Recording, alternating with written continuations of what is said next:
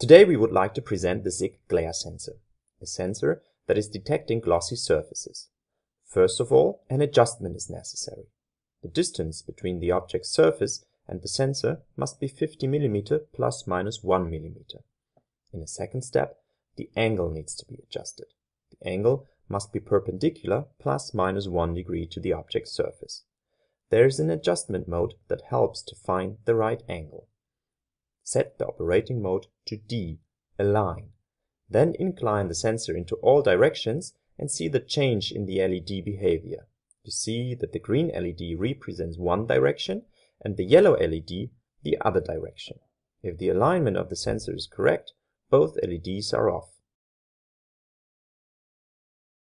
Set the rotary switch to one of the three settings, either A for fine, B for middle, or C for coarse sensitivity settings. For standard applications, B is recommended.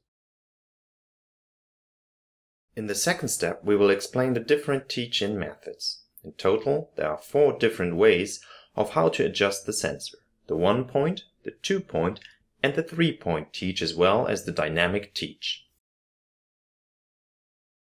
The first method is the 1-point teach. This method requires only one adjustment to the glossy part of the object.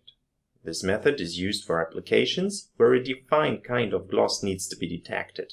Set the rotary switch to 0, respectively 1 if you want to adjust the inverted Q output. Move the glossy part of the object under the light spot and press the teach button. The setting is finished. The sensitivity can be adjusted by setting the other rotary switch to A, B, or C. The second method is the 2-point teach.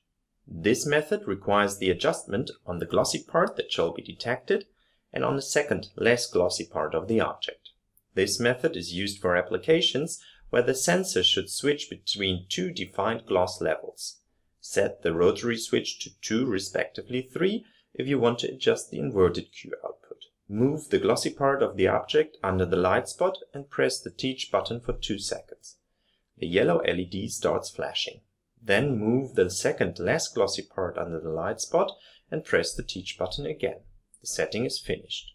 The sensitivity can be adjusted by setting the other rotary switch to A, B, or C.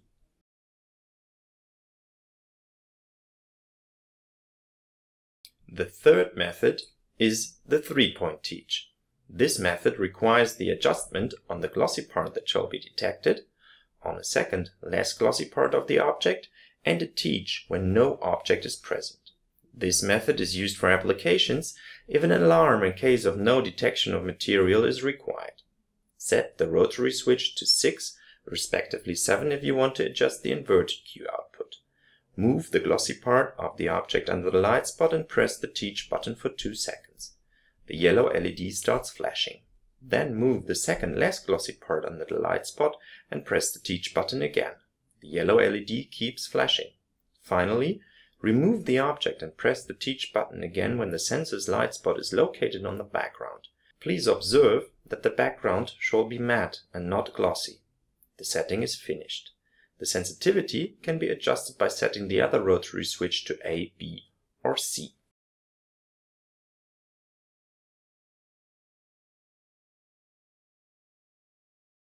The fourth method is the dynamic teach. This method requires the dynamic adjustment on the glossy part that shall be detected, as well as on a second, less glossy part of the object.